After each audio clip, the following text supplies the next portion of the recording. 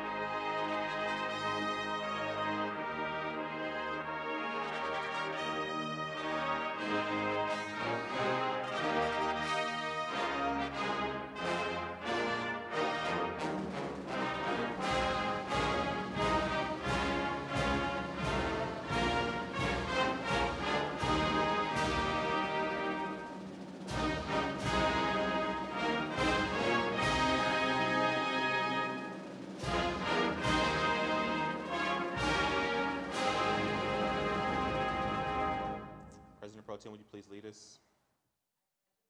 To the flag of the United States of America and to the republic for which it stands, one nation, under God, indivisible, with liberty and justice for all.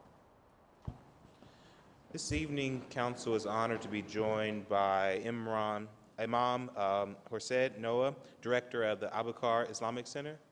Imam, welcome to Council.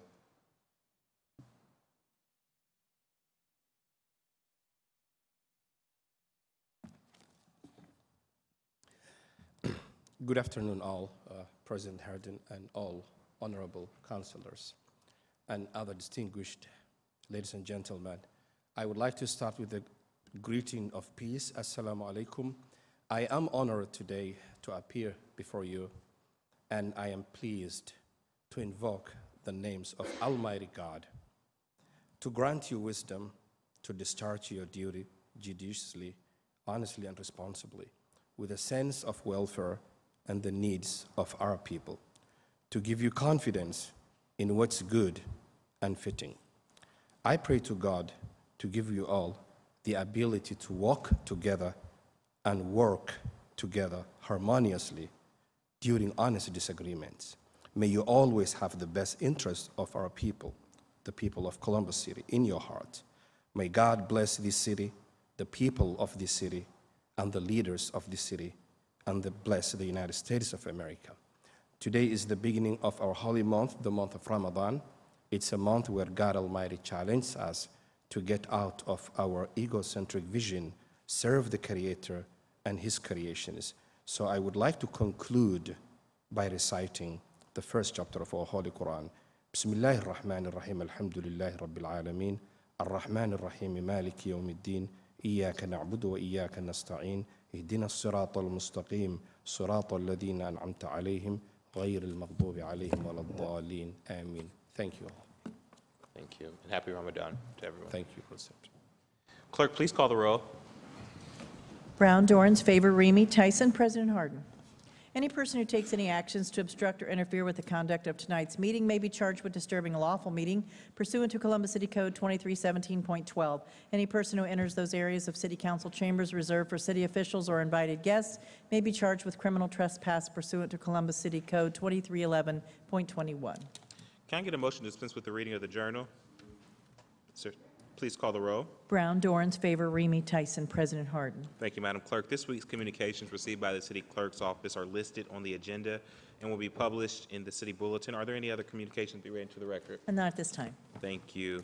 Are there resolutions by members of Council, starting with President Pro Tem? Thank you, Council President. Tonight I have 3 resolutions that I will present together. As I prepare to read them, I would like to invite to the podium representatives from each group.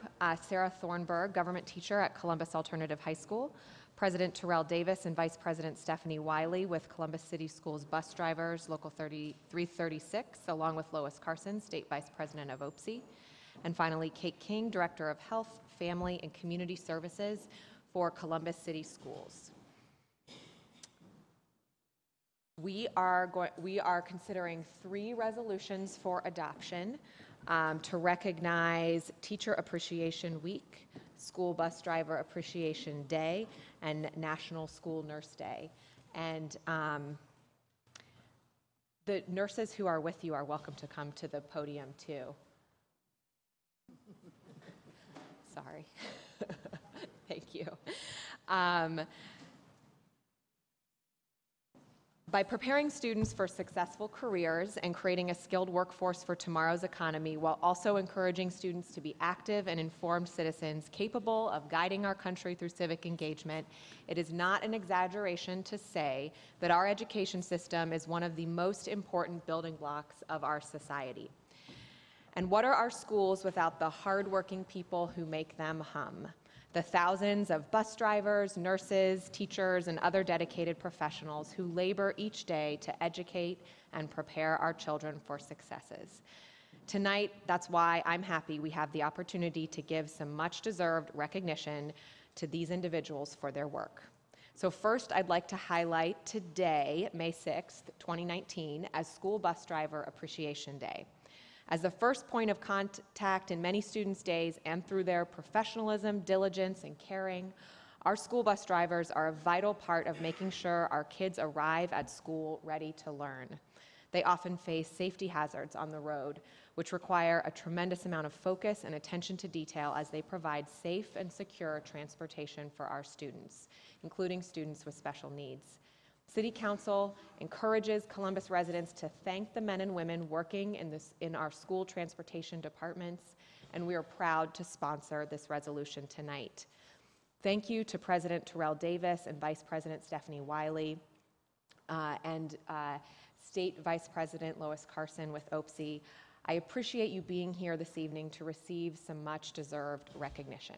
So I'd first like to move for adoption of Resolution 0158X-2019 for school to recognize and celebrate May 6th as School Bus Driver Appreciation Day. Brown, Dorans, Favor, Remy, Tyson, President Harden. Thank you. I will ask each of you to speak at the end. Next, we are celebrating Wednesday, May 8th, 2019 as National School Nurse Day. It is such a basic truism that it seems silly to point out, but if kids are sick, they aren't able to learn, either because they're at home or because they're unable to focus in the classroom. By improving the health of students, nurses help increase academic performance, reduce dropout rates, and promote the overall success of the school. And their impact is felt beyond the classroom as they act as liaison to parents and healthcare providers to encourage wellness and improved health outcomes for the entire community. Thank you, Kate King, and all of the nurses here tonight. We are proud to thank you and to sponsor this resolution. I move for adoption of Resolution 0159X-2019 to recognize and celebrate May 8th as National School Nurse Day.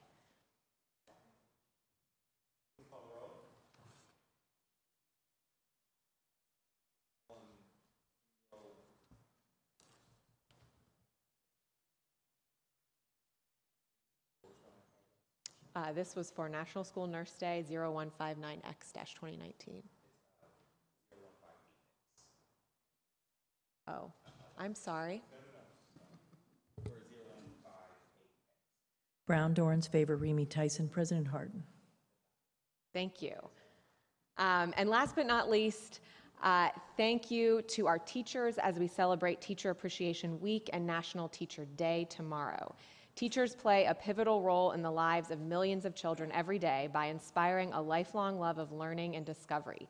They make a difference in the well-being and long-term success of those students, and therefore the long-term success of our whole community. I think everyone can think back to a teacher or three who had a profound impact on their education and life. I'd like to shout out Mr. Smith, my freshman English teacher, who let me take sentence diagrams home for fun. Yes, I did that. I always loved diagramming sentences. And a teacher's impact goes beyond the classroom as they regularly provide supports and resources for families and communities. I want to thank Ms. Thornburg for being here tonight. You had the distinction of having been Council President Harden's teacher, government teacher, right? at Columbus Alternative High School, and I think it's safe to say you did a pretty good job. Someday.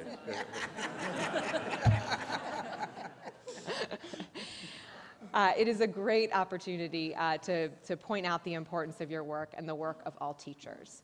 So I am proud to move for adoption of, is this 0157? 6. Clerk, 6, thank you. X-2019, to recognize and celebrate May 5th through 11th as Teacher Appreciation Week. Please call the roll. Brown, Dorans, favor, Remy Tyson. President Harden. Adopted. Thank you to this wonderful group of people for being here. I'd like to first start with our school bus drivers, either Vice President Carson or Mr. Davis. Good evening, President Harding and Councilwoman Brown and all the other council members. On behalf of Columbus Public School employees, bus drivers mainly, we thank you. We have a hard task, and I say to the drivers every day, you could make or break that student's day. So it's very important when we pick our students up that we greet them with a smile.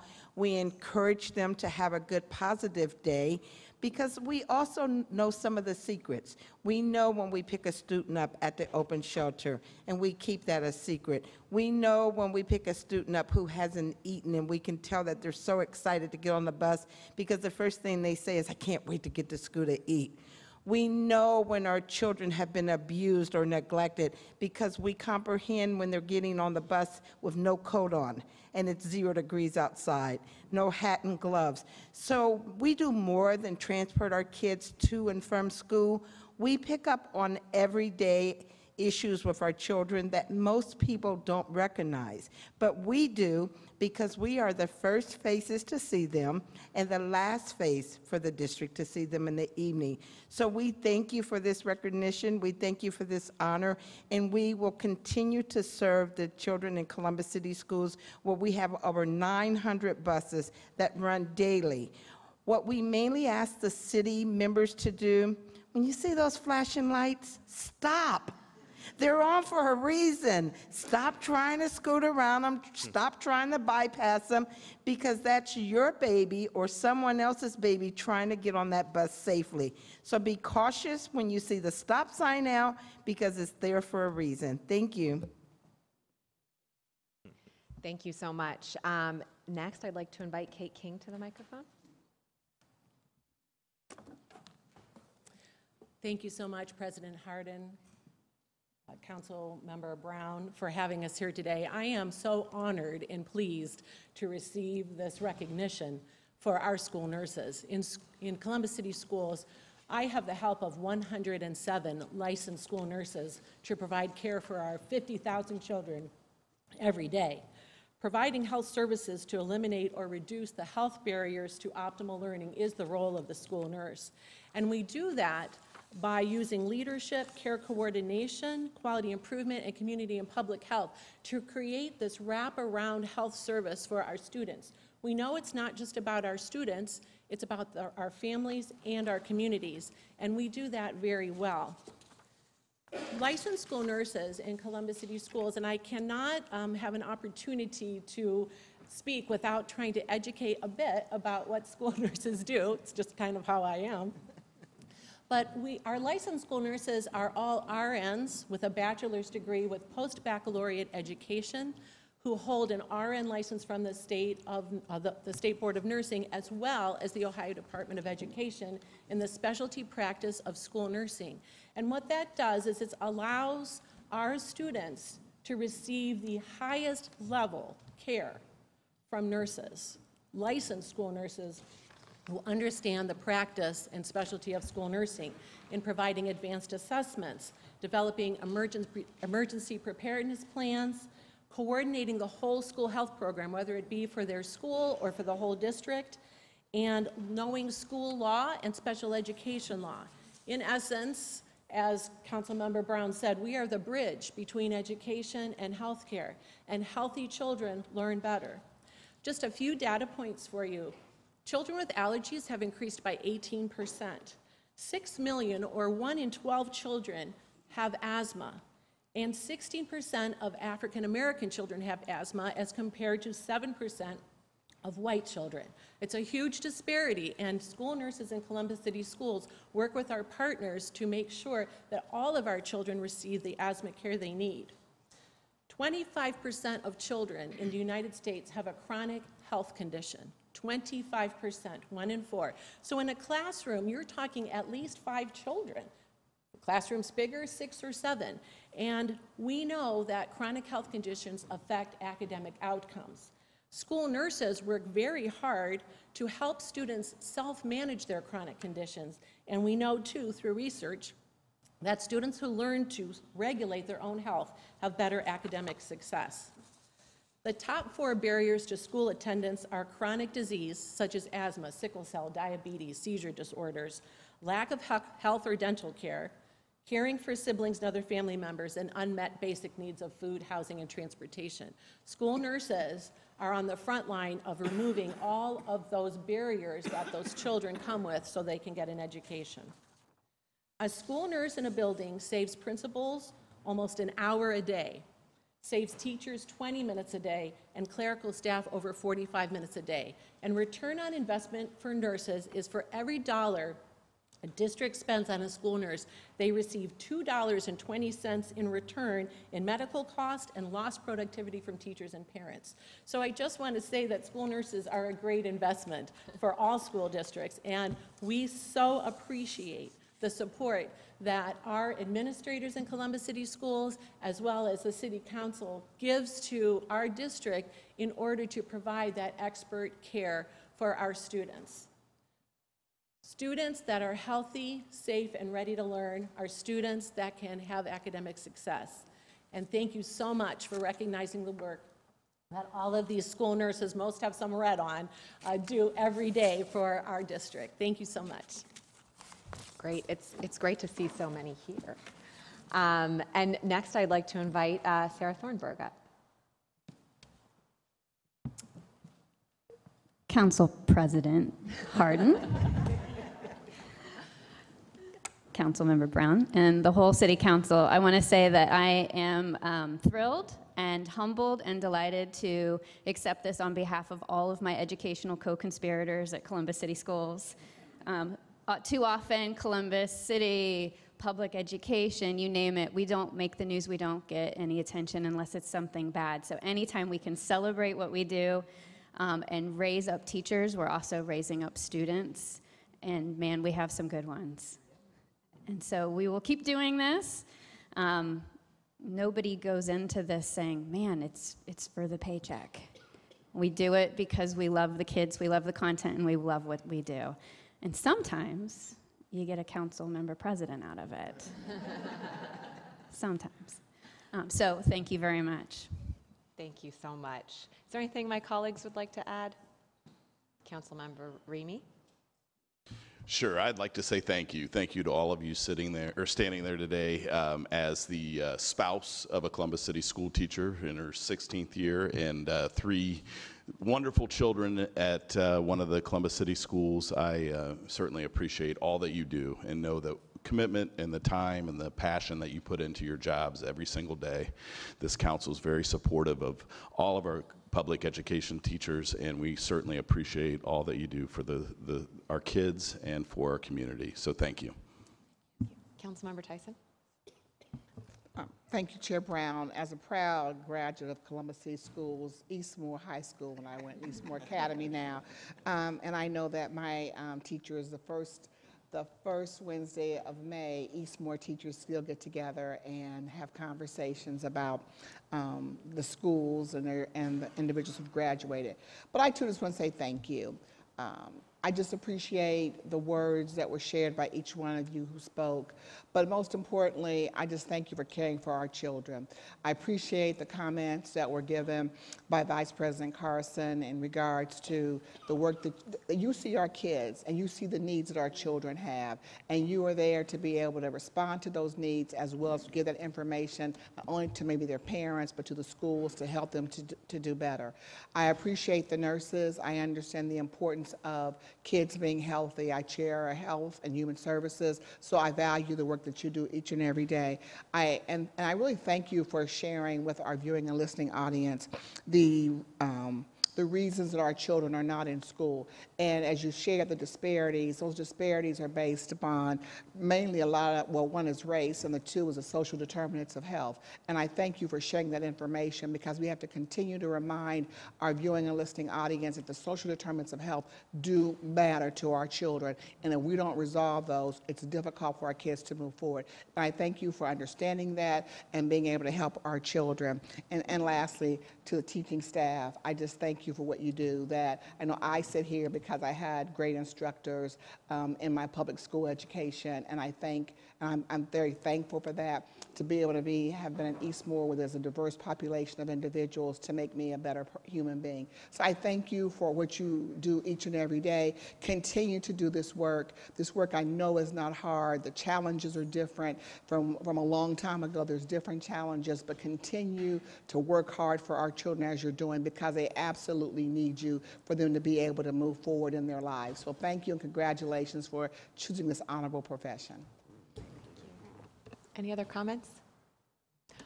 All right, well, for my elementary school bus driver, Mr. Tiny, and as the daughter-in-law of a nurse and as the granddaughter of 2 teachers, this is really fun for me to be able to present with you with these resolutions, so thank you.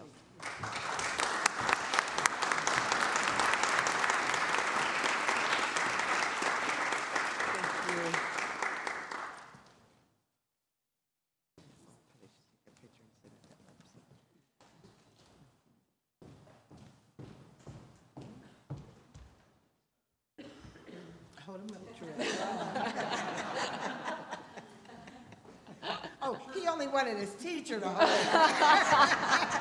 Special privileges.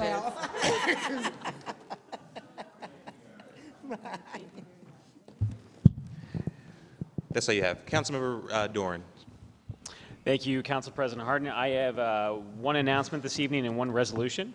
I'd like to announce my May community hours. The first will be held this Saturday, May 11th, at the Carl Road Library from 10:30 to noon. And again, this upcoming Wednesday on May 15th from 5 to 6:30 at the Franklinton Library. That will be our pizza event this month, so we'll be featuring pizza from Josie's Pizza from Franklinton, which has been around since 1959. So if they've been around that long, they got to be doing something right. So feel free to come on out, and I'm going to try and get this pun correct for my staff. Come on out and give me a pizza your mind. I'm getting fewer laughs than last time. Second, I want to present a resolution this evening. I would like to invite Amy Pompey up to the podium. Amy's a member of the Ohio Nurses Association. As I introduce Resolution 0159X-2019 to recognize and celebrate National Nurses Week and the contributions of nurses to the City of Columbus. Amy's been a staff nurse at the bedside for 23 years. She moved to Columbus and started at the Ohio University Wexner Medical Center in 1996. Amy also serves on the Ohio State University Nurses Organization Board of Directors, the union that represents nearly 4,000 RNs at OSU's Wexner Medical Center. In 1993, the American Nurses Association declared May 6th through 12th as the National Week to celebrate and elevate the nursing profession.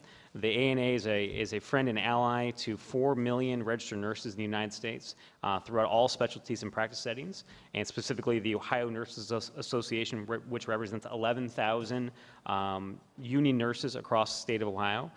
Each year, the celebration ends on May 12th, fittingly so on Florence Nightingale's birthday. During National Nurses Week, the City of Columbus would like to extend a special thanks to our nurses as they continue to provide the highest level of care to their patients. They deserve special recognition for their vast contributions and positive impact that they make every single day. If there are no questions from my colleagues, I move for adoption. Please call the row. Brown, Dorans, favor, Remy, Tyson, President Harden. Adopt it. Now, if Amy would like to say some words. First of all, I wanted to thank President Harden, the Honorable Councilman Dorans, and the rest of the Honorable Council members. Here with me today is my daughter Gabrielle and my son Gino. So I give up lots of time, family time, to be a nurse, and so it's very honorable for my children to see that all my hard work and the sacrifices of holidays and weekends and missing events is really worth something, because I'm dedicated to the profession, and I really advocate for fellow nurses and really want to make a change for future nurses at the bedside. So I'm proud that they get to see this moment. So thank you for this recognition during National Nurses Week. And while I am appreciative of this recognition, I also want to acknowledge that I am honored to be standing here today in representation of hundreds of thousands of other remarkable registered nurses in Ohio, including the thousands at the Ohio State University Wexner Medical Center, where I serve as a board member for my local nursing union, the Ohio State University Nurses Organization. I am proud to be a nurse and proud to be a part of the profession that is held in such high regard to the public. Nursing is voted time and time again as the most trusted profession in the United States, and that's because we have the unique opportunity to care for our people in some of their most vulnerable times where they truly need compassion, a kind heart, a helping hand. We save lives, we heal Ohio. Our patients' lives are our top priority. This trust in us, the trust that we will do whatever it takes to make sure our patients are receiving the kind of care they deserve, is what drives nurses like me and my colleagues to advocate for the safest standards for our patients. Whether it's raising issues to my nursing manager, negotiating patient safety measures into our union contract, advocating for state and level legislation like House Bill 144 to end the dangerous practice of nurse mandatory overtime, our passion for helping our patients is what drove us to choose this amazing profession in the first place. Lastly, this recognition today is more than just a nurse receiving an honor during a celebratory week. It is a symbol that this City Council knows the importance of the voice of nurses and our contribution to this community. For that, I am thankful. Thank you again for this recognition. Thank you, Amy, for being here and also lifting up the advocacy that you and your colleagues do to create a safer workplace for not only you, but also your patients. My colleagues have anything they'd like to add? I just want to say thank you. I have, not that I've wanted to spend that much significant time at the Ohio State University Wexner Medical Center, but I have certainly spent probably the last, I would say, 17 years and a lot of time at the hospital. And I just want to say thank you, not only to you, but all the nurses that are certainly there being supportive, not only of my family, but certainly of other families. It's not an easy job. But I have witnessed nurses provide just such professional and being very caring of the patients within the institution. So from a family that has certainly spent a significant amount of time at that particular hospital, I just want to say thank you very much to you and your colleagues for caring for my family and for the other families that are also there. Thank you so much. My pleasure.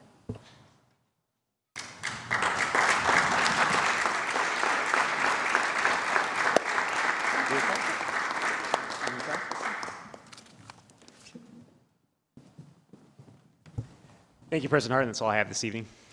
Thank you, Councilmember. Councilmember Favor. Thank you, President Hardin. No resolutions tonight, but just a brief announcement. My May Community Hours. The first one will be held this week, Wednesday, May 8th, at the Lincoln Cafe, located at 740 East Long Street. That will follow up the next week on Friday, May 17th, from 9 a.m. to 10:30 a.m. at the Scrambler Marie's, located at 567 East Livingston Avenue. And then following up on Thursday, May 23rd, from 9 a.m. to 10:30 a.m. will be at Mission Coffee. And that is all we have. Thank you, Councilmember. Councilmember Remy. Thank you very much, President Hardin. I would like to invite Chief Quinlan, Commander Meter, and Bill Swank to the podium as I introduce Resolution 152X 2019 to declare the week of May 8th through May 16th, 2019, Light Ohio Blue Week. In honor of our men and women in uniform, downtown Columbus has come together to light Ohio blue from May 8th through May 16th, 2019. Every day, over 1,900 officers of the Columbus Division of Police face the challenge of keeping every Columbus neighborhood safe with bravery and with honor. The members of the Columbus Division of Police perform their duty under the direction of core values, professionalism, respect, integrity, discipline, enthusiasm, sense of urgency, and attention to detail. Light Ohio Blue is also an opportunity to remember those law enforcement officers who have given the ultimate sacrifice in the line of duty. In 2016, Mr. William Swank began this campaign in honor of the first responders in our Columbus community. Now, therefore, be it resolved by the Council of the City of Columbus that this council does hereby declare May 8th through May 16th, 2019, as Light Ohio Blue Week, and expresses its gratitude to the women and men of the Division of Columbus Division of Police for their service to the City of Columbus. I would like to point out one thing, that this campaign is, over the last 3 years, the campaign was originally called Light Central Ohio Blue, and it was focused specifically on Central Ohio. This year, the goal to spread the campaign statewide was successful, and I want to say congratulations to all of those that involved to make that happen. So, gentlemen, the floor is yours. First, Councilman, thank you for having us here. Thanks for having us in the hallowed chambers. As you said, the campaign initially started as a grassroots campaign. Initially, first year was Light Columbus Blue, and by the second year it grew to Light Central Ohio Blue. And a lot of the growth was because of the great citizens. I'm proud to be a citizen of Columbus, and the citizens really got behind the program and the campaign in order to honor the law enforcement, show support. The campaign continued to grow. A lot of the growth had to do with the support from the Columbus Division of Police, from every level, from the dispatcher to the chief. Chief Quinlan, Commander Meter, some of the biggest supporters, on their off hours driving around trying to find what would work best and getting people involved in the community. This is definitely a campaign that's made up of the citizens just as much as law enforcement. A lot of the support we had came from this very chamber. Councilman Mitch Brown, his staff, Denise, Grant, really got behind this. The mayor's office, his deputy chief of staff, Mr. Paul, really helped, really embraced this campaign. And because of the success that was right here in Columbus, we were approached to expand statewide by the Chiefs Association, the State Sheriff's Association, the Highway Patrol. They saw the benefits of this, where you could work with your community, work with your citizens, common goal to show support, and it has grown. It's grown a lot more than we ever envisioned. This is the 4th year. Sadly, the 4 years of this campaign, we've lost 6 Central Ohio law enforcement officers. There's been 58 Columbus police officers killed in the line of duty just here in the city of Columbus, and there's 799 known deaths in Ohio. So the job is very dangerous. It's inherently dangerous. The men and women who take this on and their support structure in their agencies and at home embrace this. So this is a nice way for the community to show that they are supported, and the ones who have fallen aren't forgotten. Again, I appreciate everything that's done in here to support law enforcement, support this campaign. I'd like to turn it over to Commander Meter and Chief Quinlan. Thank you, Council President Hardin, Councilman Rennie, and Council. I stand here on behalf of my family. My brother-in-law was shot and killed in the line of duty on December 10th of 1993 while protecting the citizens of Linden. And every time an officer is fallen, it does affect my family, my personal family, and also my law enforcement family. But this campaign is also not only about the fallen, but about the current officers that serve. And so we're very proud of this campaign. And for 1 week a year, and that begins on May 8th, it is acceptable in Ohio to say, "Go Blue." So that would be 1 week that we can do that. And certainly with us being here at Council tonight and with the athletic event that begins in just a couple hours, we have blue again. So hopefully this supports the Blue Jackets to a win. Thank you. Thank you, Council President Hardin, members of council. In 30 years, 33 years of being an active police officer, I've had the misfortune or unfortunate duty to attend many funerals of police officers. 3 times I've been a pallbearer. I never expected when I started this career that I would actually have to encounter anyone that I actually knew being killed in the line of duty, let alone being a pallbearer 3 times, was someone that I was very close to. Thank you to Bill Swank and everyone that he has on his side supporting this campaign. The business owners downtown and throughout Central Ohio that have joined his campaign and changed their buildings, the lights on their buildings blue. It just again is a testament to the community and everything that shows how strong our community is.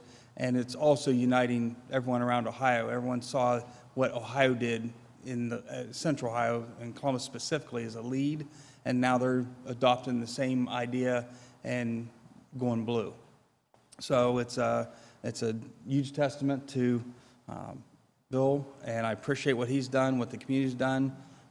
Just yesterday, a 24-year veteran was walking out of a police department in Biloxi, Mississippi, and was attacked, ambushed, and shot and killed.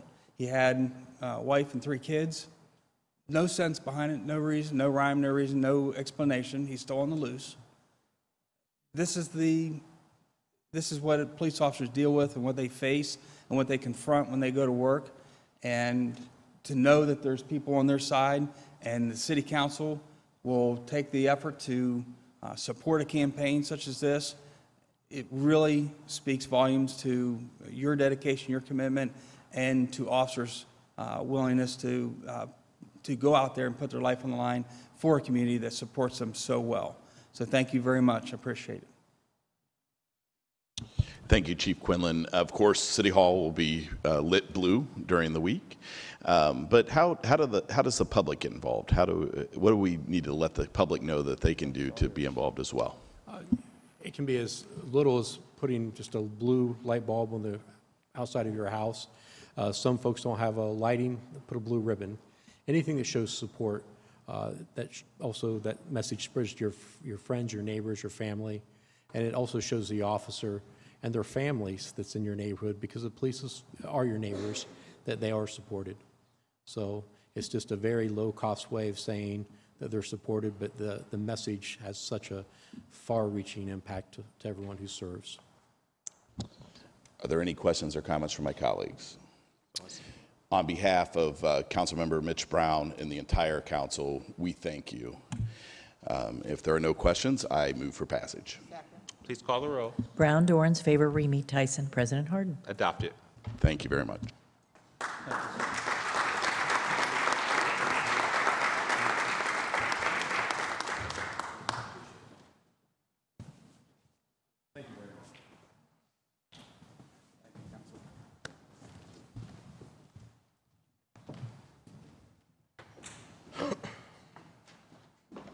All right, and now I have a couple of announcements. So first one is calling all of our Columbus City school students.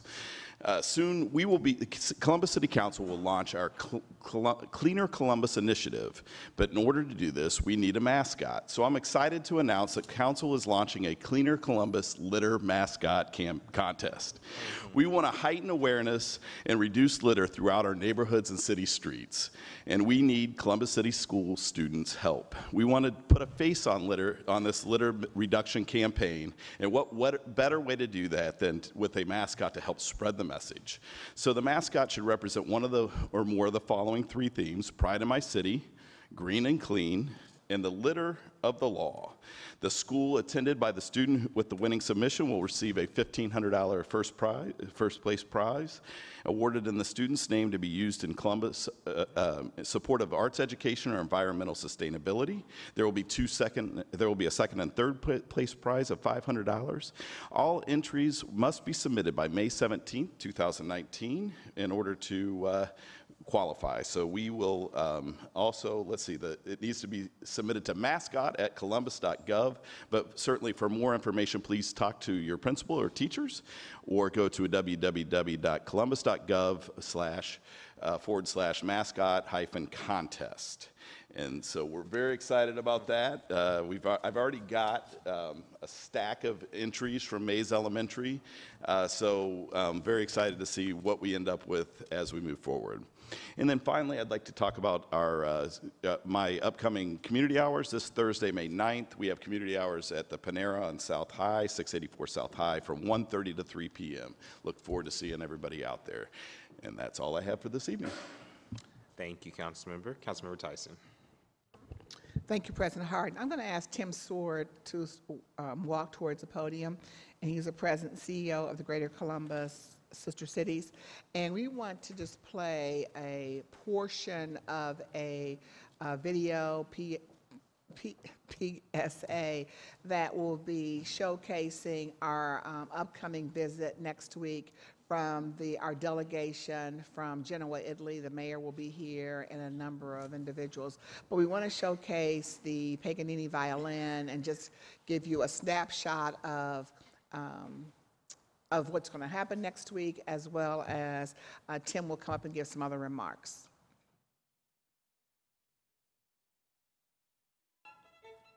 A priceless masterpiece is coming to Columbus, Ohio.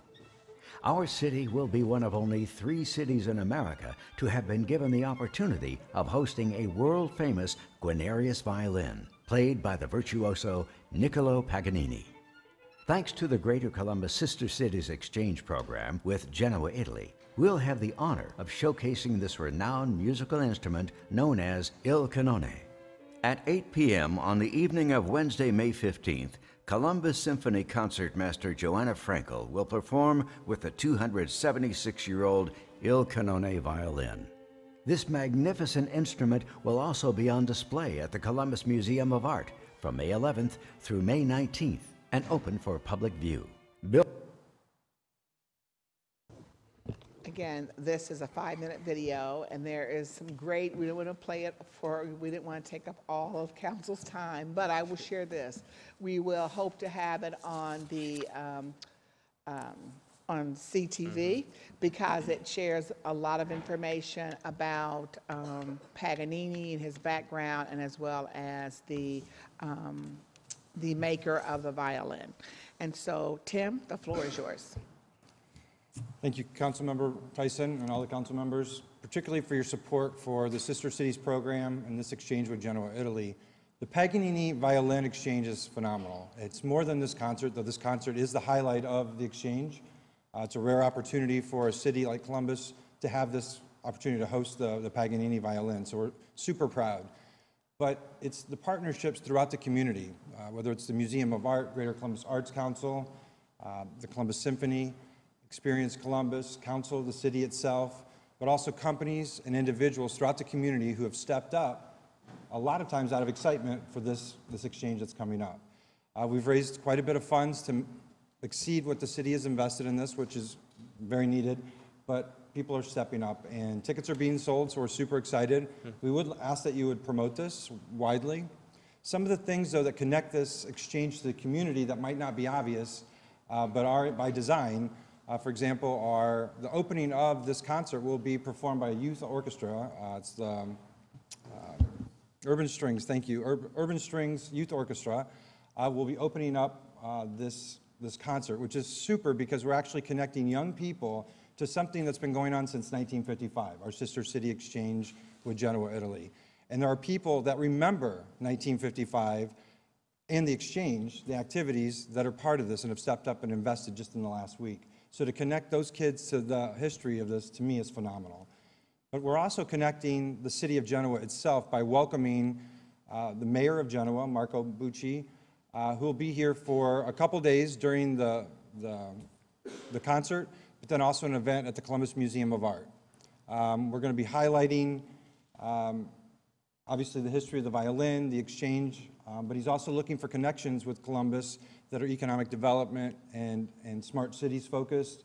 He's interested in meeting with Ohio State University to see if they can reestablish some exchanges that they've had in the past, and we've managed to put these together. Also, the violin, there's a concert, so that's on May 15th, but it's also on display for a week at the Columbus Museum of Art. And we designed it so that for 2 of the Sundays it'll be there, And this is when there's no fee to get into the museum, so it is open to the public to have this experience. This is a very valuable object, and again, it's rare, and it's generated media attention. So we've gotten local media attention. If you looked at the front page of the Columbus Dispatch just today, we're in there, so that was super. But we're also being contacted by PBS National News, CBS, NBC, and just this evening, a version of the Associated Press in Italy just sent out throughout Italy an article on Columbus in this exchange. So now we're getting international news. And this is the kind of thing that this kind of excitement can, this kind of exchange that's of this caliber can generate this kind of excitement.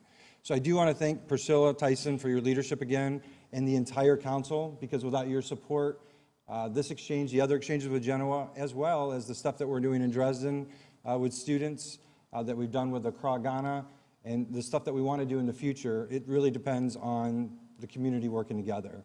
And if you looked at my LinkedIn page today, I said, you know something's going right when it feels more like a team than a city. And I'm talking about Columbus. It's amazing to work with all the organizations from nonprofit, government, to corporate, to university to make this happen. So thank you all. And is there any questions? Thank you for coming down and certainly sharing. We look forward to next week with our Italian guests will be here. And again, want to make sure that our young people have an opportunity to go and see the violin at the museum, but also when Urban Strings are playing, their families will also be coming there to be a part of the concert. So thank you, congratulations, thank you. and we look forward to next week. Thank you. I have one more announcement that this is a nonprofit that will be funded through the Human Services this year, and they're already promoting their initiative, and this is Need a New Start, Employment and Job Training. It's Academy of Urban Scholars, and if you are the 3 easy steps, complete our incentive-driven accelerated boot camp, you can obtain a high school diploma or choose a career path. Career placement wages are starting at $14 an hour, and they're focusing on the information technology, manufacturing, CDL trucking, healthcare field, construction, and again, individuals getting a high school diploma. And they're really focusing this program on African-American males 18 and 18 plus.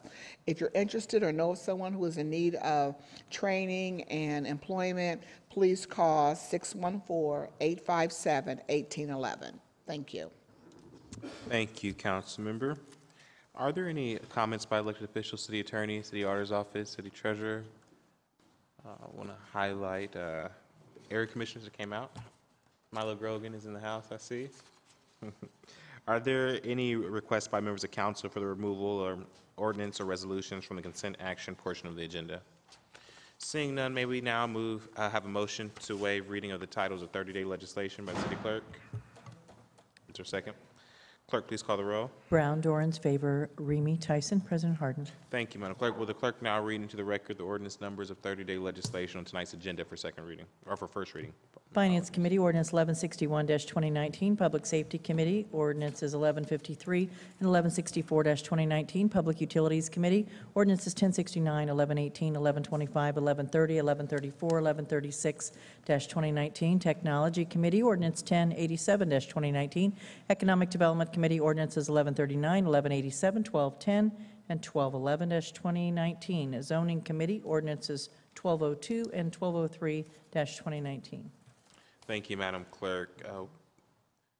We don't have any speakers on the first reading, so the following ordinance now appear on our agenda as consent action. Will the clerk now read those ordinance numbers into the record? Resolutions of Expression 155X, 150X-2019. Finance Committee, ordinances 1040, 1042, 1107, 1123-2019. Recreation and Parks Committee, ordinances 973 and 1016-2019. Public Safety Committee, ordinance 1132-2019. Public Utilities Committee, ordinances 951, 953, 960, 961, 963, 1023, 1077-2019. Public Service and Transportation Committee, ordinances 944, 997, 1039, 1044, 1056, 1117, 1119, 1133, 1160-2019 Housing Committee, ordinances 1075, 1120, 1121, 1169-2019 Criminal Justice and Judiciary Committee, ordinances 1049 and 1151-2019 Economic Development, Resolution 138X, Resolution 144X, ordinances 1143, 1157, 1158, 1197-2019 Administration Committee, ordinance 1193-2019 Health and Human Services Committee, ordinances 1006 and 1115-2019, appointment from the mayor's office numbered A0073-2019. Thank you, Madam Clerk. We have one speaker on the consent agenda, Mr. Nathaniel Wilkins. Mr. Wilkins, welcome back to council. Mr. Wilkins is speaking on ordinance 1075-2019.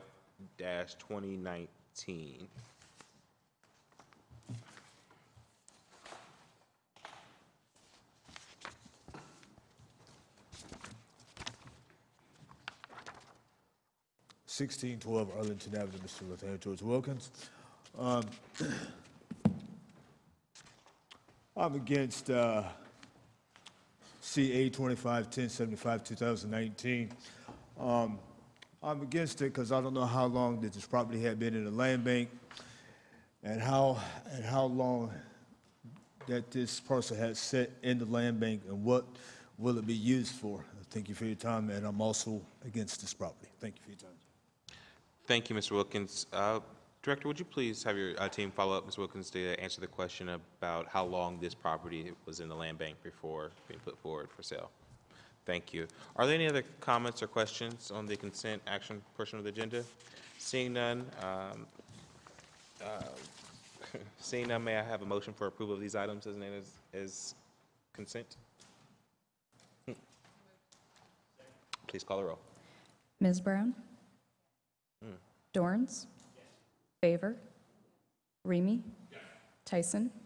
Yes, with the exception of 1115-2019, on which I am abstaining. President Harden? Yes, consent agenda items are passed. We will now proceed with reading the second of 30-day table emergency legislation. The first committee to come before council is the Finance Committee. That committee is chaired by President Pro Tem Elizabeth Brown. Councilmember, the floor is yours. Thank you, Council President. Tonight in Finance, we have Ordinance 1096-2019 to authorize the Finance and Management Director to enter into a universal term contract for the option to purchase sodium chloride with Cargill Incorporated, to authorize the expenditure of $1 from General Budget Reservation BRPO 001107, and to waive the provisions of competitive bidding. The Division of Water is the primary user of high-grade sodium chloride used as an ion exchange agent for potable water in the Dublin Road Water Treatment Plant. The term of the proposed option contract is 1 year with an option to renew for an additional year. One bid was received through the competitive bidding process for this contract. The specifications originally requested a 2-year contract, but the vendor specified a 1-year contract in their response, which now requires a waiver to accept the change in the contract term. The total estimated annual expenditure for this contract is $360,000. Questions from colleagues? Seeing none, I move for passage. Please call the roll. Brown, Dorans, Favor, Remy, Tyson, President Harden. Pass.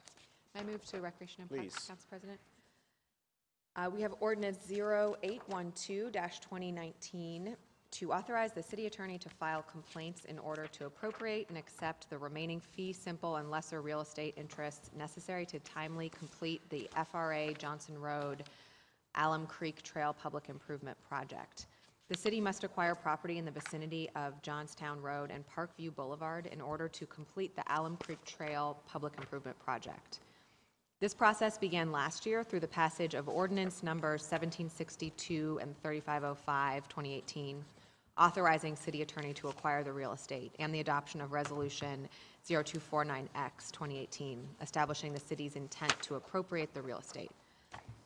The city attorney was not able to locate some owners or agree in good faith regarding the amount of just compensation. And this ordinance authorizes and funds the acquisition by the city of the remaining land necessary to complete this public improvement project. Assistant Director Eric Brandon, can you talk a little more about this project, please? Thank you, Councilmember Brown and all the members of council. This piece of legislation is just part of our continued effort to add trails, mileage of trails to our network. And the East Corridor, Northeast Corridor is in dire need of additional facilities. So this will connect thousands of residents to the Alum Creek Trail. Thank you. Any questions from colleagues? Seeing none, I move for passage. Please call the row. Brown, Dorans, favor, Remy Tyson, President Harden. Pass. Thank you. Next, I'm going to read 0972, a little bit out of order because I'm trying to group some food items together. Unfortunately, food legislation items, not actual food items. I didn't bring snacks. Bad joke. Ordinance 0972-2019 to authorize the Director of the Recreation and Parks Department to enter into contract with Complete General Construction Company for the construction of the Olentangy Trail, Antrim Park, and Bethel Road Connector, to authorize the appropriation of $2,665,951 in grant funds in the Recreation and Parks Grant Fund, and transfer an amount up to $994,059.67 in the Recreation and Parks Bond Fund, to authorize the expenditure of $3,660,010.67 from the Recreation and Parks Voted Bond Fund, and to declare an emergency. The Olentangy Trail is the busiest trail in Ohio, with several segments experiencing more than 1,000 users per day. This project will provide safe access to the trail for thousands of residents along the Bethel Road and Olentangy River Road corridor.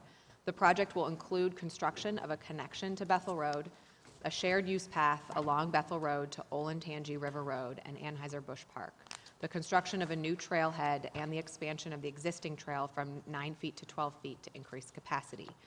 We are proud of our 220 miles of regional trails in Columbus, and this project will improve and increase access to our most used trail in the system.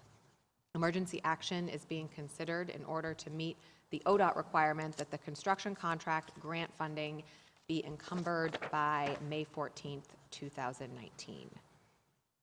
Seeing no questions, I move for passage. Please call the row.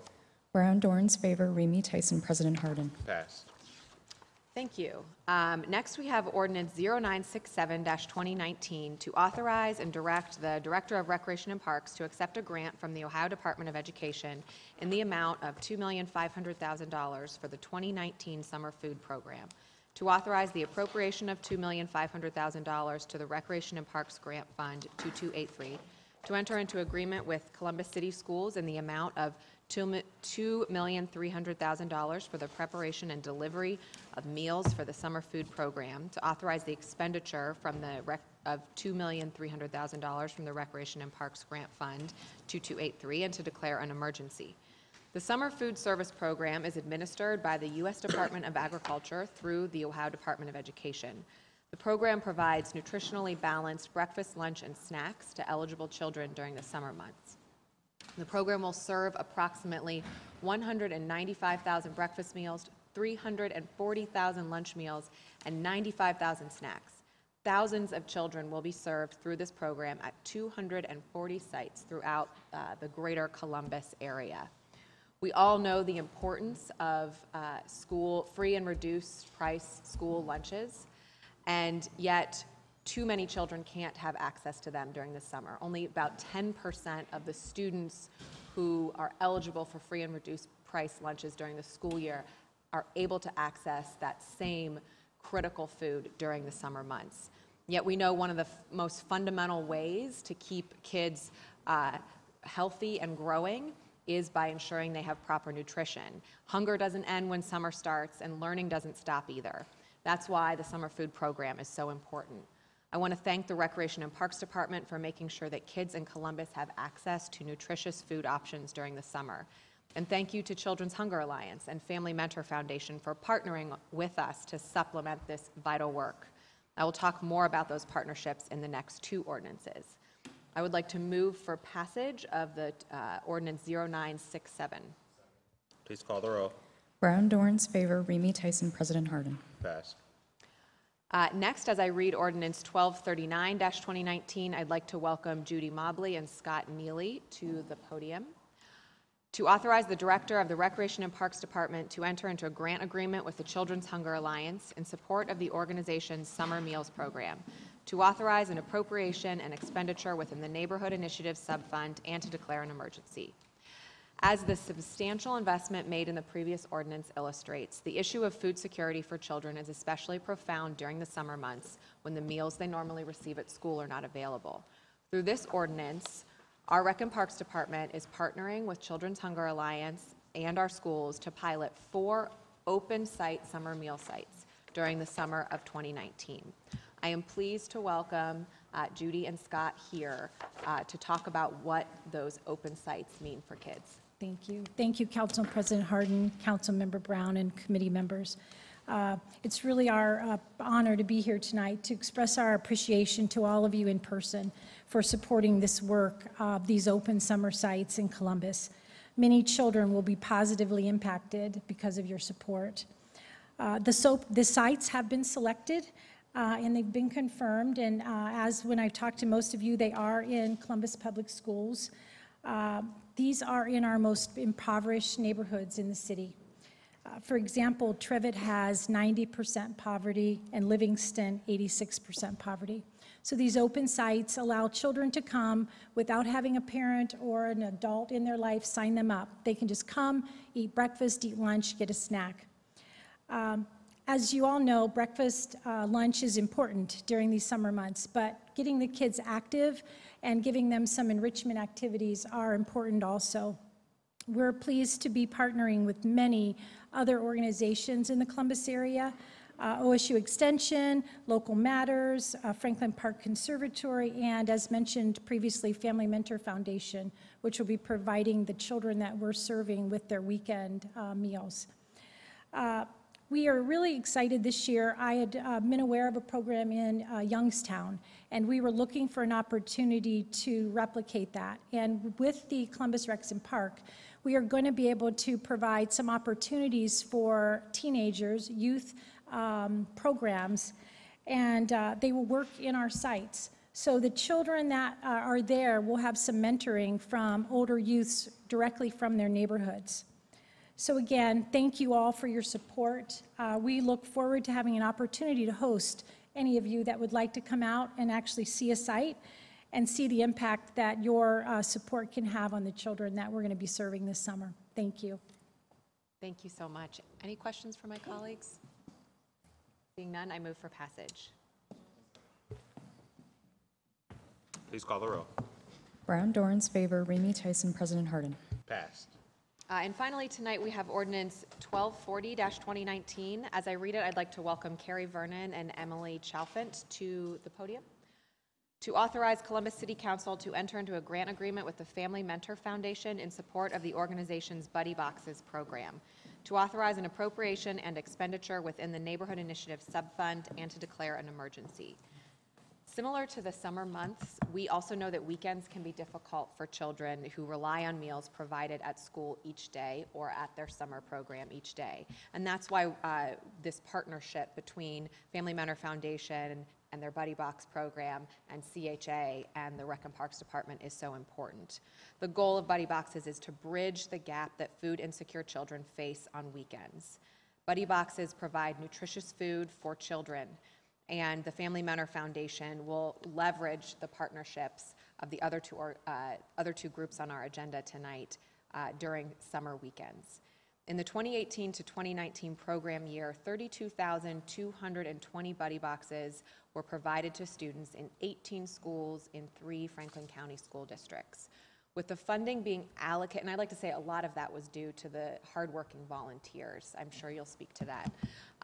With the funding being allocated through this ordinance, Family Mentor Foundation anticipates creating efficiencies to reduce the per unit cost of a Buddy Box by 1/3, as well as serving an additional 3 to 5 schools and 150 more Columbus school children.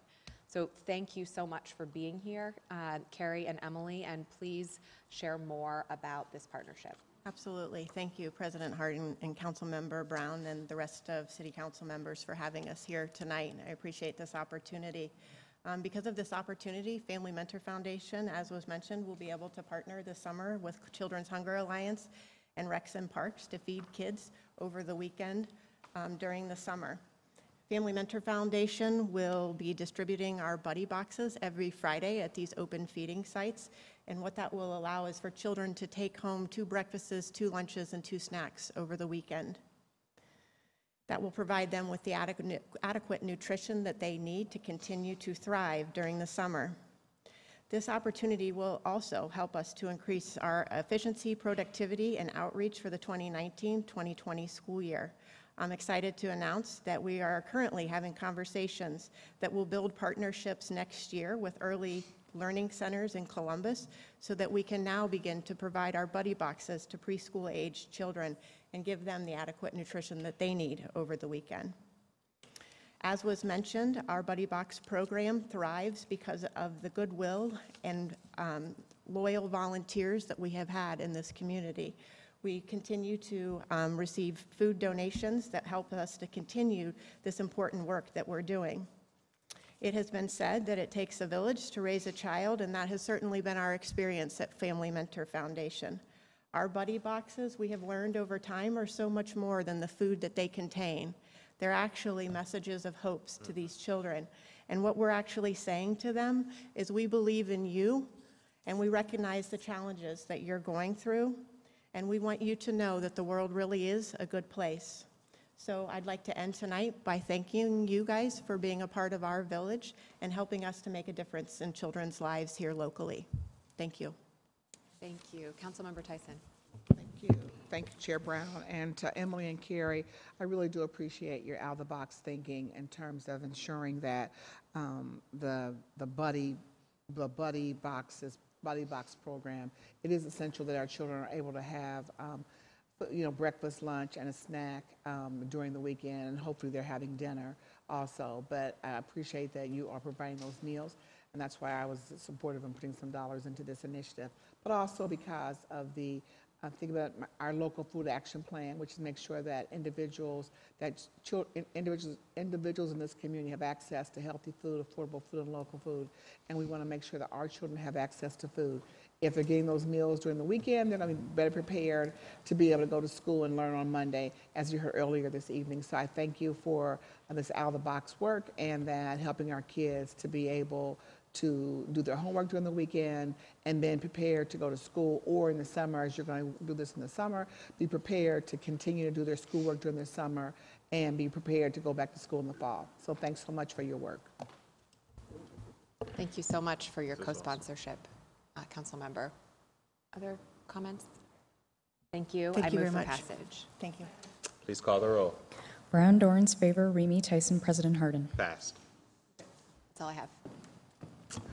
Thank you, Chair Brown. The next committee to come before council is the Public Safety Committee. In Chair Brown's absence, second chair is Councilmember Tyson. Councilmember, the floor is yours. Thank you, President Harden. The first ordinance is 1009-2019. It's to authorize and direct the Finance and Management Director to enter into a contract with Promega Corporation for the purchase of 2 Maxwell RSC 48 Premier systems, which includes installation, qualifications, as well as, I'm sorry, I'm going to read the other one first. So I'm going to go back to 919, so I don't get our clerk out of order. So 919, that's 2019, to authorize the city attorney to enter into a contract with a Third Sector New England Incorporated, doing business as Prosecutor Impact, to provide specialized training and follow-up technical assistance for the city attorney prosecution staff from June of 2019 through June of 2020, to waive competitive bidding provisions of Chapter 329 of the Columbus City Codes, and to authorize the expenditure of $95,438 from the U.S. Department of Justice's Office of Justice Programs, Bureau of Justice Assistance, and Grant Project funds, and to declare an emergency. I'm excited about this program, and I'm glad that the City Attorney Zach Klein is in council chambers this evening. because this program will train prosecutors to better understand the root causes motivating nonviolent misdemeanor criminal behavior, i.e. poverty, mental health, and substance use disorders, with specific focus on opioid addiction, and to develop diversion and prevention strategies that connect individuals with the proper systems for support, treatment, and/or rehabilitation.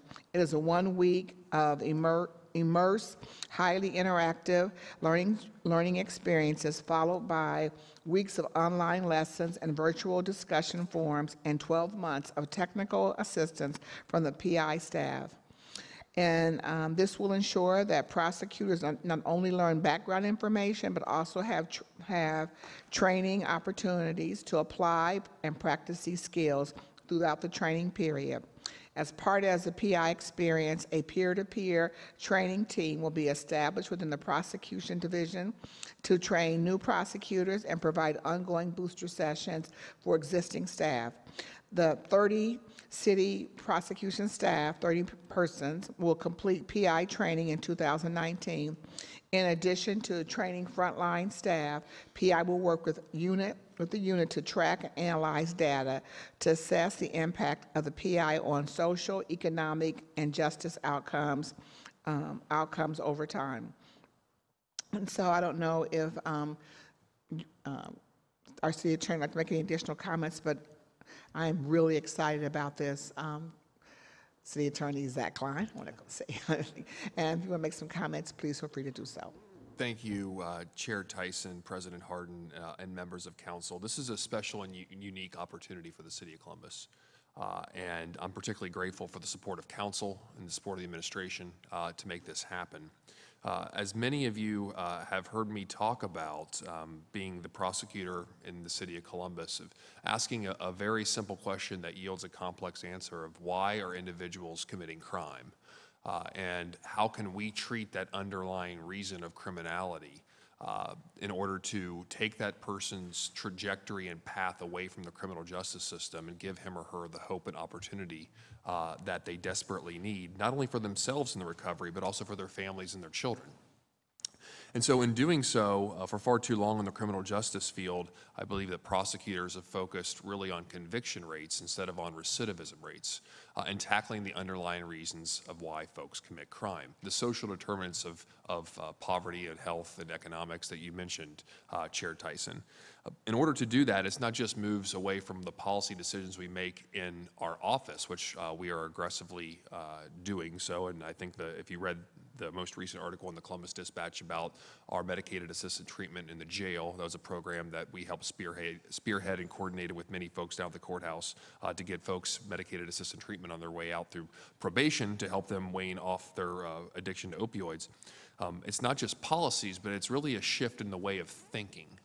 The way of thinking as a prosecutor and inviting prosecutor impact into the conversation to train our prosecutors. Are very talented lawyers. We're very fortunate in the City of Columbus to be able to have a wonderful group of prosecutors that are dedicated to the mission of change. But it takes that extra step of training, and that's where prosecutor impact comes in. I would recommend to the council and to anyone who's interested to look up Prosecutor Impact, to check out the gentleman who founded it. His name is Adam Foss, F-O-S-S. Adam did a TED Talk. He's a former prosecutor from the New England area, and did a TED Talk that went viral for the obvious reasons about reforming the criminal justice system, and he started as a result of that Prosecutor Impact. So we're actually going to be, I believe, the second or third city in the United States to have this training, with I think a half dozen or a dozen more on the hook following Columbus. So we really are at the cutting edge of training our prosecutors for the maximum outcome for the folks, the defendants that come through our courthouse, but also for their families. And as I stated, I'll kind of end where I began. We can't just simply focus on conviction rates. We have to look at recidivism rates, because only then can we truly make our community safer. Because if you do the same thing over and over again and expect a different result, which is the way we've handled the criminal justice system for decades, then we're not going to be able to really make headway to make our community safer, save taxpayer money, keep families together, give children and hope and the opportunity that they deserve. But that's the mindset that we're taking in the City of Columbus, and we're going to be a leader on the cutting edge with this council's support, and I'm grateful for it. Thank you. Thank you, City Attorney Zach Klein, and it is absolutely the right way to look at this issue, and just appreciate your work and your effort in moving this forward. And there are no questions or comments. I move for passage. Brown, Dorans, favor, Remy Tyson, President Harden. Thank you. Now ordinance number 1009-2019 to authorize and direct the Finance and Managing Director to enter into a contract with Promega Corporation for the purchase of 2 Maxwell RSC 48 Premier systems, which includes installation qualification as well as the Premier warranties, and the purchase of 1 Maxwell FSC DNA IQ casework kit for the Division of Police Crime Lab to waive the competitive bidding provisions of the Columbus City Code, Chapter 329, to authorize the expenditure of $109,165.35 from the General Government Grant Fund and to declare an emergency. The DNA extraction instruments will be used by the DNA unit to perform the DNA extractions evidentiary samples. The Division of the Division of the Police Crime Lab was awarded the Forensic DNA Laboratory Efficiency Improvement and Capacity Enhancement Program Grant Award from the National Institute of Justice for the specific purposes of purchasing 2 Promega Maxwell RSC 48 Premier systems and 1 Maxwell FSC DNA IQ casework. And I don't know if the Deputy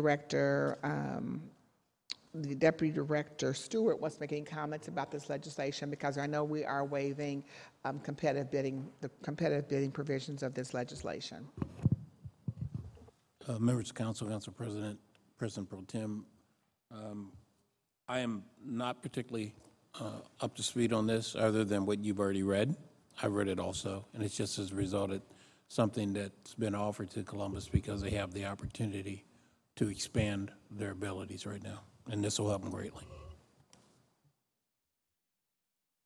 Well, thank you. And again, I know we're waiving it because this grant specifically stated we had to use this equipment.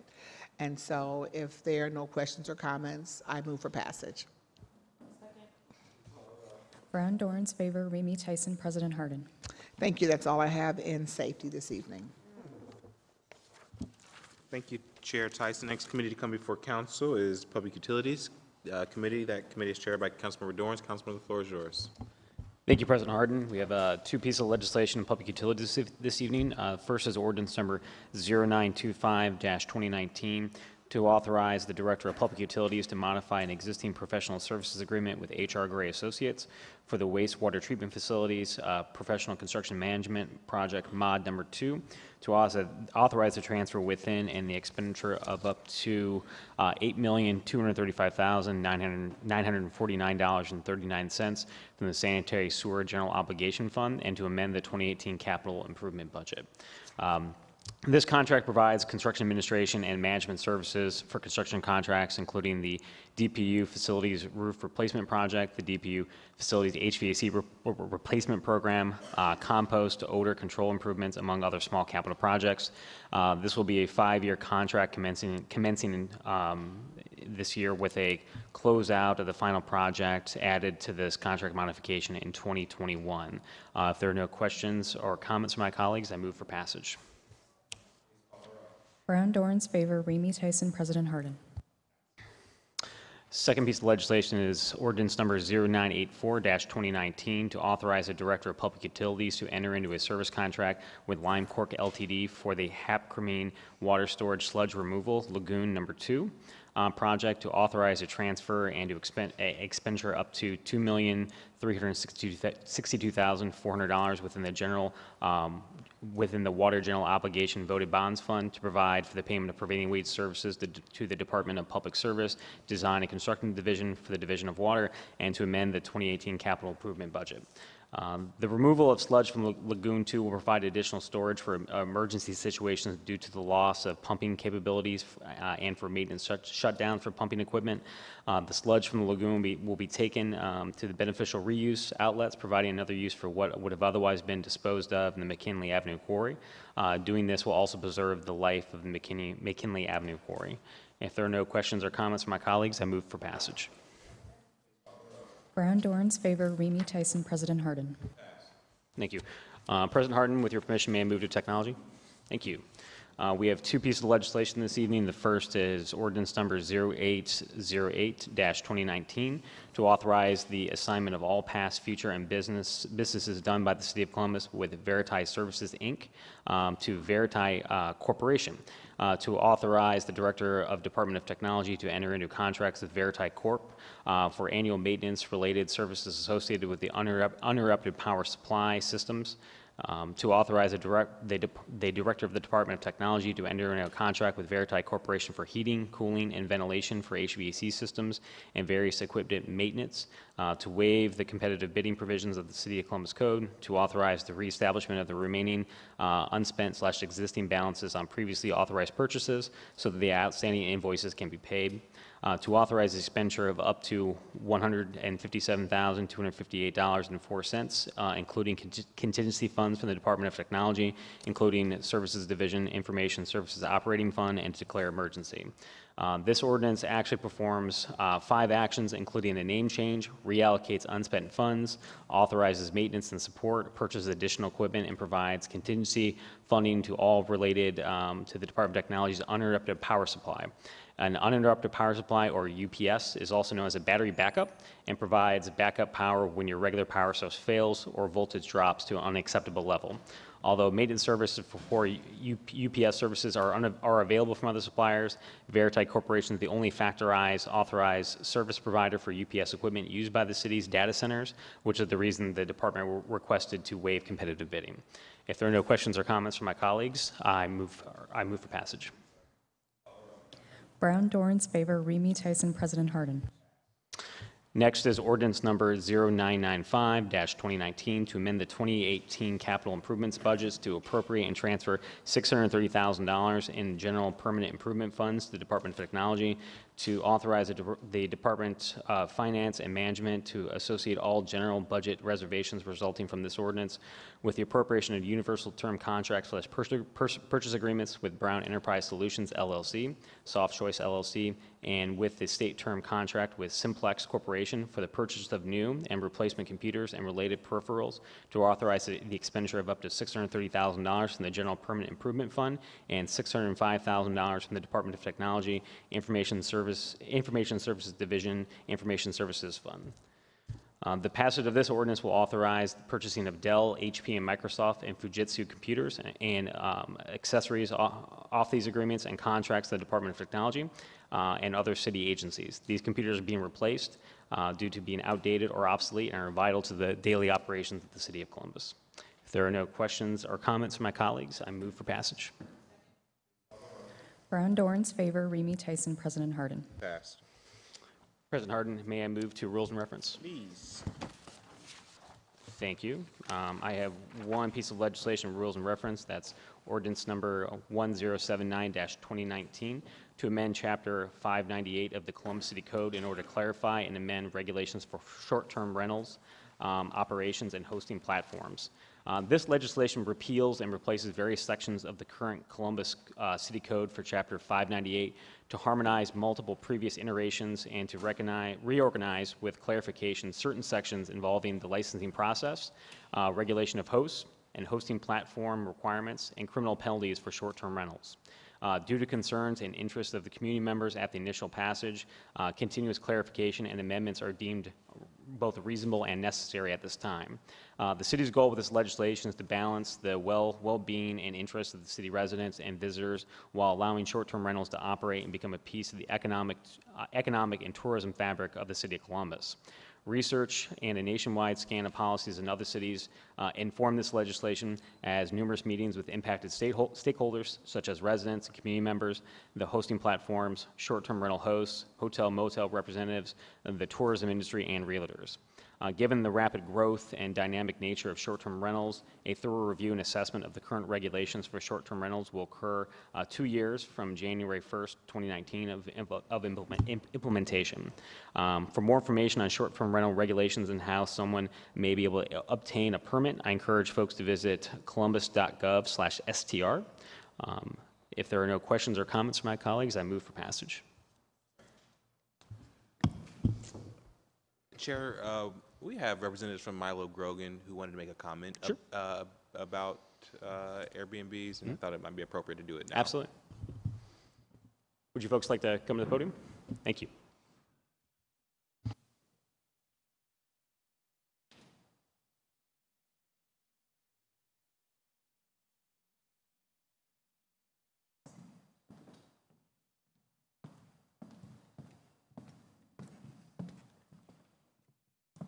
Thank you, President Harding and Councilman, for letting us speak today. I will be very brief.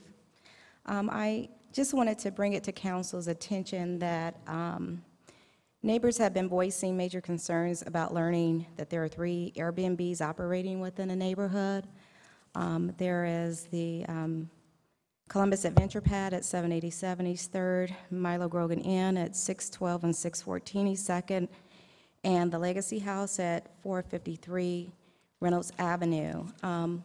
We weren't aware that these were popping up in the neighborhood. No one ever came to the commission or anything like that. And so we've had different issues. What we're going to do is we're going to have a roundtable meeting with the neighbors this month. I'll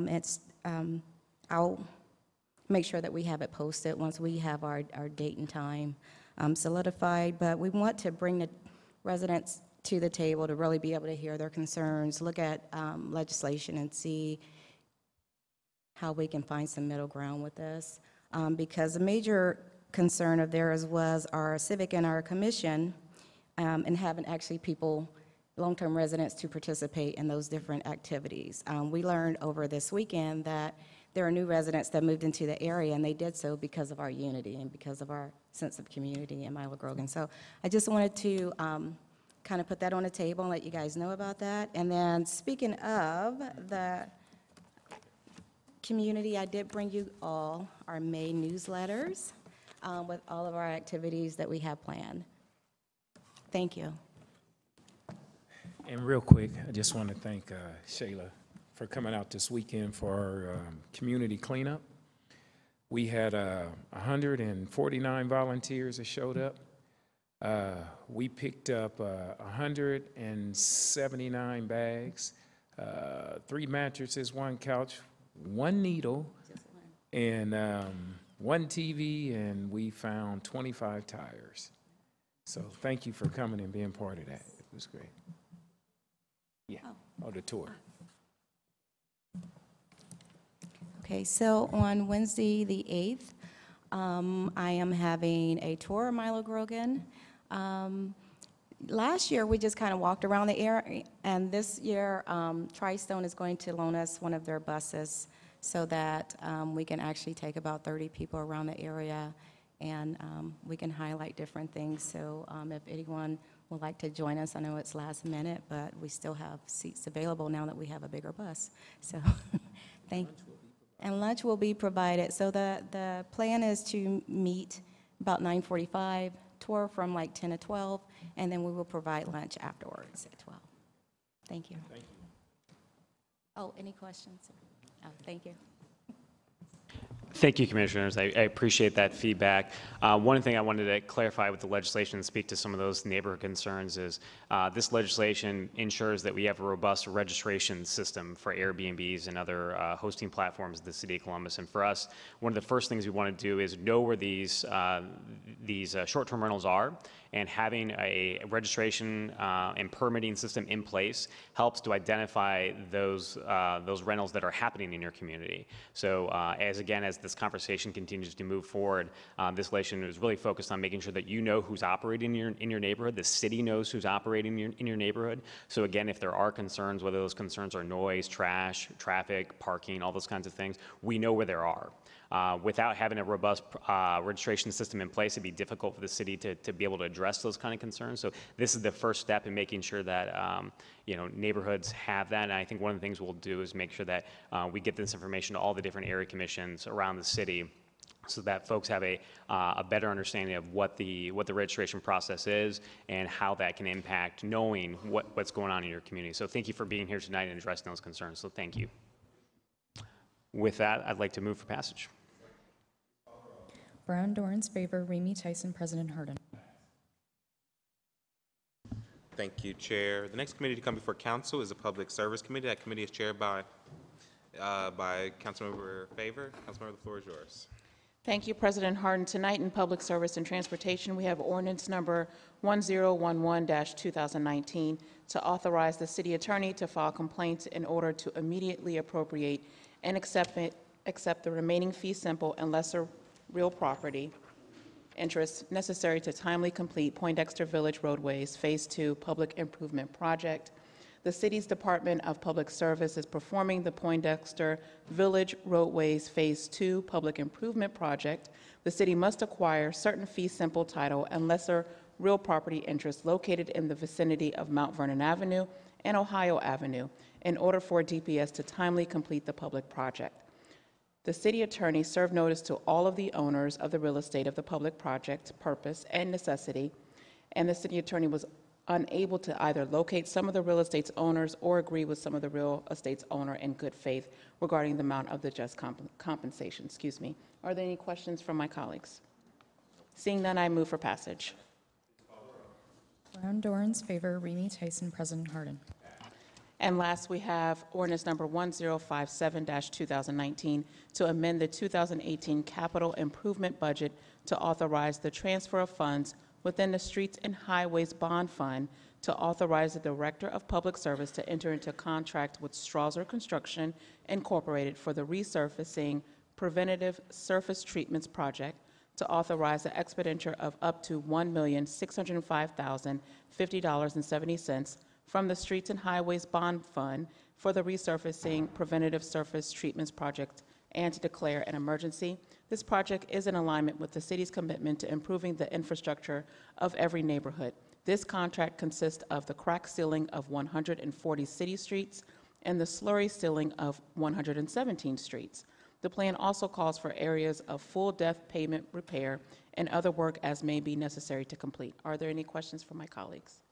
Seeing none, I move for passage. Please call the roll. Brown, Dorans, favor, Remy Tyson, President Harden. Passed. Thank you. That's all I have. Thank you, Chair. The final committee to come before council is the Economic Development Committee. That committee is chaired by Councilmember Remy. Remy, the floor is yours.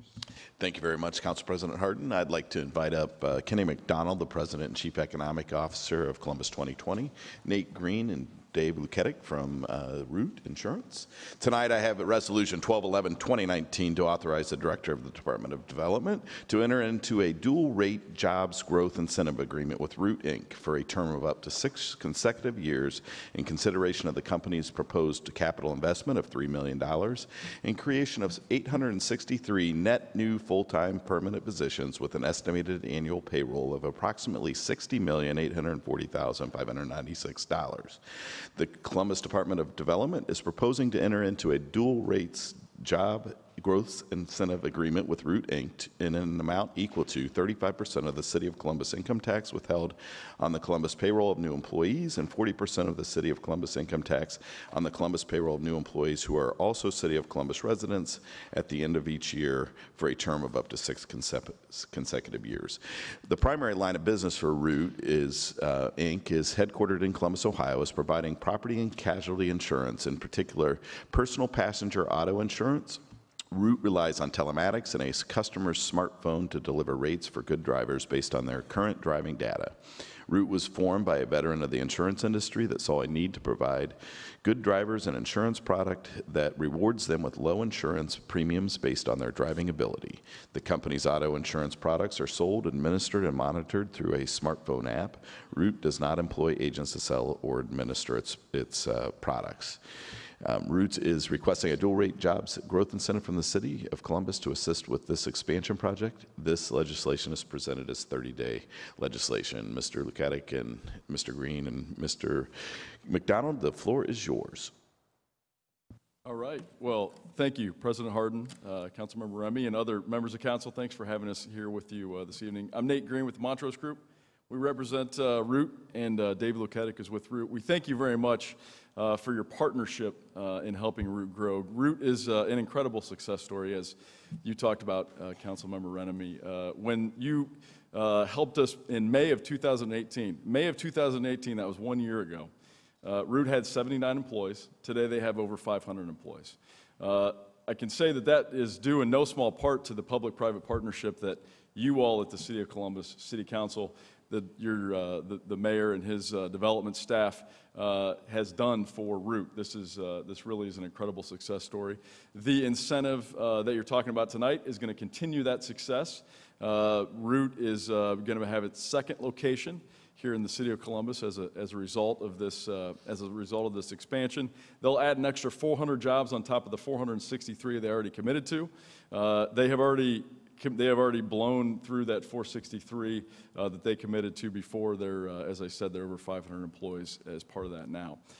Their current location is over on the Columbus Commons. Their second location will be out at Easton on Stelzer Road, which they're ready to go and ready to jump into. So we're very happy, very excited that you're with your partnership and that you're considering this incentive tonight. So Dave, I don't know if you have a couple thoughts as well. Yeah, I just wanted to thank City Council for their support in Columbus 2020 and Jobs Ohio. We continue to grow as a company and hoping to stick around in Columbus for now and in the future. Thank you. We're kind of hoping that too. President Hardin, members of council, thank you for your leadership. Thank you for your prudent leadership of the economy as well. Thank you for your consideration of this project. It's critical to provide assistance to companies like this, not only because they're the kinds of high-growth companies that we long sought and are seeking after every day, but that other cities are also courting every day when they pick up the newspaper and see this, or the darling of the insurance and insurtech industry is headquartered here in Columbus, Ohio.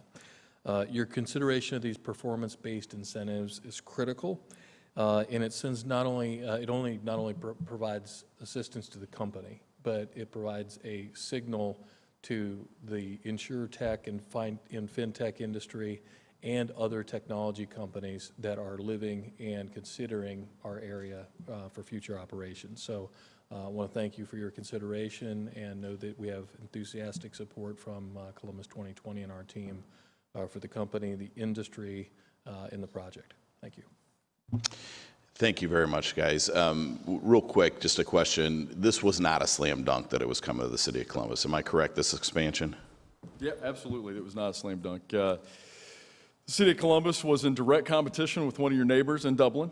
I can say that the city really stepped up to the plate. The Department of Development staff, the creativity they came up with this incentive was certainly a reason that Root is choosing to come to Columbus and grow in Columbus, not in Dublin.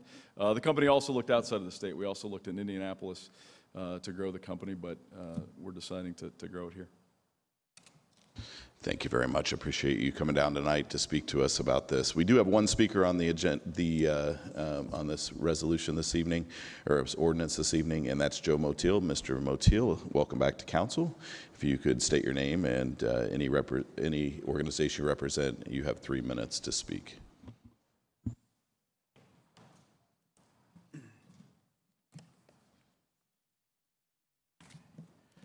President Hardin, members of City Council, Joe Motil. I live at 167 West Cook Road in Columbus. I just don't get it. You have all these prominent, well-respected financial business sources like Forbes, Wall Street Journal, Business Wire, and others who claim that this company is the real deal and that the sky's the limit.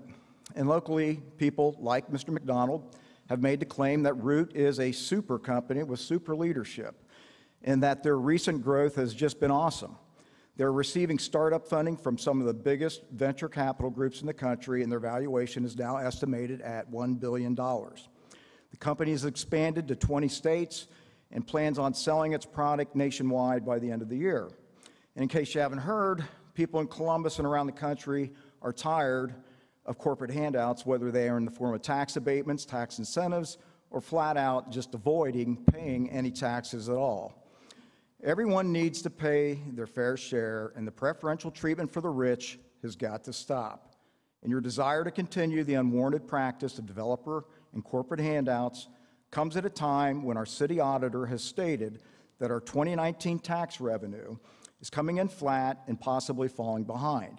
So here you are tonight talking about giving up over $500,000 in city income tax revenue in a one-year period and a $3.5 million over a 6-year period.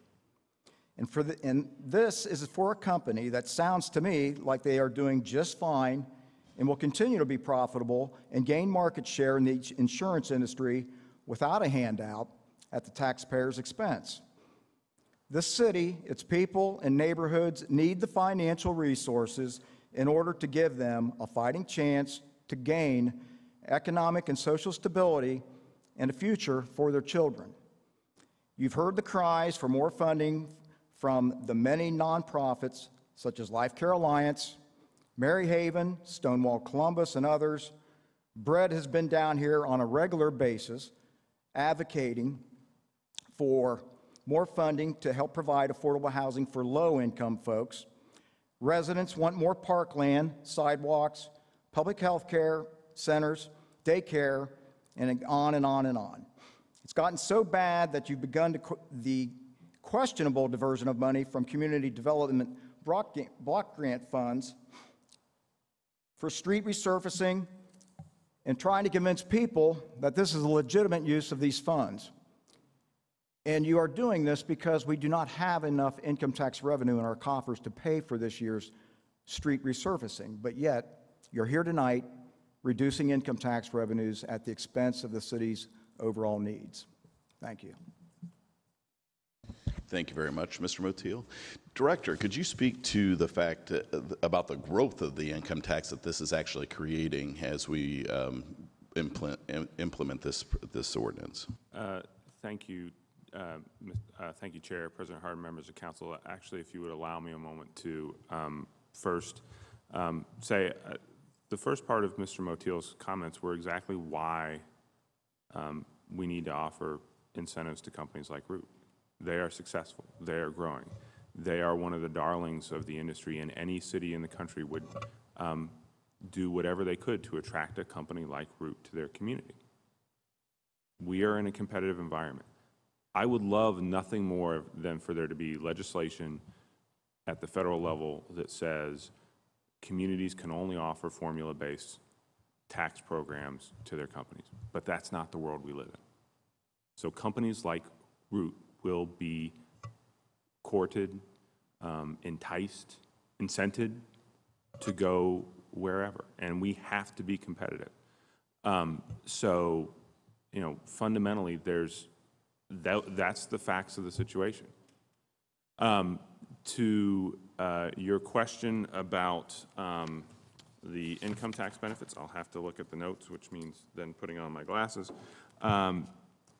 We are looking at an annual net value to the city of about $912,000 per year when this fully comes, when this incentive, or when the company fully finishes hiring up. That's after the discount to Root that's incorporated into the incentive. And then also, if you'll allow me one other indulgence, part of the complexity of the legislation is that council was supportive and passed legislation, I think about a year and a half ago, to support the downtown location, rather than having two separate incentives where the company had to track, you know, exactly where someone's working. Are they working downtown this week and out at Easton the next week? We thought that the best and most productive and actually most transparent way to do the incentive would be to combine the two. So that's some of the complexity of the legislation. Councilmember Tyson. Thank you, Chair Remy. I am excited about this legislation, and I know that cumulative, the income tax revenue with incentive over the course of the 6 years will be about $7.4 million that would be income, as well as about $60 million would be the cumulative payroll from this company. And again, even though, I mean, it's 863 jobs, which is wonderful, and 260 of those jobs are customer service jobs that pay $18.27. And we know that for an individual in this community needs to make at least we have $15, but it's at least $17 an hour to be able to begin to provide for their families. And so $18.25 is certainly an hourly wage that is important to this community. And then again, even in the engineering, $390 390 jobs for at $37 an hour. And so from basically it's from 1827 to the almost $36, $37 an hour jobs are what our community needs to be able to again provide our residents with the hourly wages to take care of their families, and also provide them with an opportunity for starting an hourly rate of $18.27. Certainly, as individuals continue to work for this company, continue to grow with this company, that they'll be able to make more money and provide for their family. So from that standpoint, it is certainly a benefit to our community, and individuals will personally be able to feel the impact of those type of salaries. So kudos to you and your team for bringing this organization to our community. Councilmember Dorns.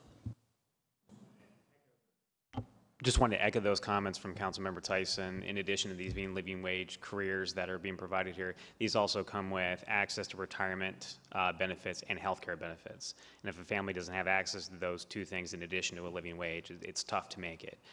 So this is exactly the kind of thing that we want to make sure that we're holding up as an example of what this development strategy looks like. So just wanted to hold up that aspect of this discussion as well. So thank you, Councilmember. Any additional questions or comments from my colleagues? First, I'd like to move to request a waive second reading. Second. Brown, Dorans, favor, Remy Tyson, President Harden. Waived. And then I move for passage. Please call the roll. Brown, Dorans, favor, Remy Tyson, President Harden. Passed. And that's all I have tonight in economic development. Good job, Mr. Chairman. Seeing no further business to come before council, may I get a motion to adjourn? Please call the roll. Brown, Dorans, favor, Remy Tyson, President Harden.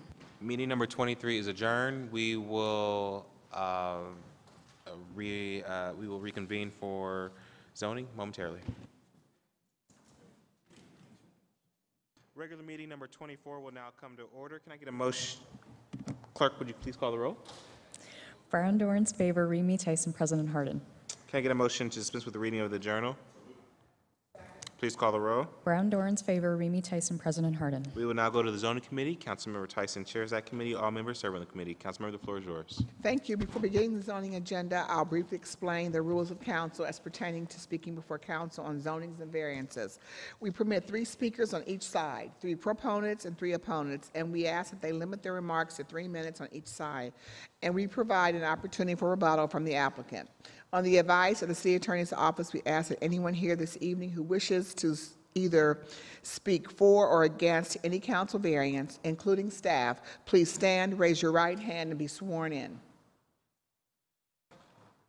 I wish to tell the truth and nothing but the truth. Please answer, I will. I will. Thank you. I have ordinance number 1071-2019 to amend ordinance number 1552-2004, passed July 26 of 2004, and ordinance 1302-2019, passed June the 17th of 1991. For property located at 5150 and 5160 North Hamilton Road by repealing Section 3 of ordinance number 1252-2004 and replacing it with a new Section 3, thereby modifying the CPD text for sub-area 14A as it pertains to parking and landscaping setbacks, and to modify Section 15 of ordinance number 1302-2091 to revise legal descriptions for these, 1991, to revise legal descriptions these specific properties. Ordinance amendment is the proposed use is a project modification for the arterial street widening. The City Department's recommendation is approval, and the Northland Community Council's recommendation is approval 14-1. If there are no questions or comments, I move for passage.